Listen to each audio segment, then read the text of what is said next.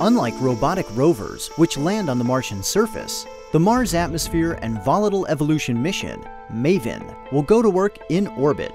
But there are other things that separate this remarkable mission from recent trips to the Red Planet.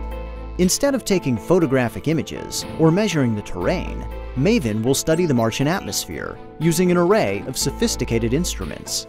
Scientists believe that Mars was once home to a thicker atmosphere and bodies of flowing water, but they wonder, where did all that atmosphere and water go? The answer may lie in the sun, or more precisely, how the solar wind interacted with the early Martian environment.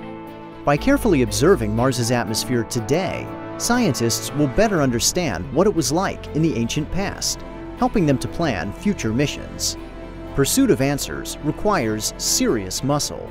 MAVEN carries 8 scientific instruments, each designed to examine specific aspects of the Martian environment, from atmospheric composition to the planet's magnetic field to the characteristics of the Mars upper atmosphere. The spacecraft's orbit will be unusually elliptical too, affording opportunities to make measurements close to the planet as well as more than 3,800 miles above the surface.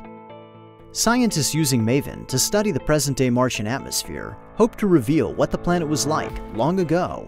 Did the early atmosphere support liquid water, and where did it go? Were conditions once favorable for life? Did changes in the atmosphere help to turn Mars into the frozen desert we see today? These questions and more have beguiled Mars watchers for decades. With MAVEN, NASA intends to fill in some of the planet's elusive early chapters.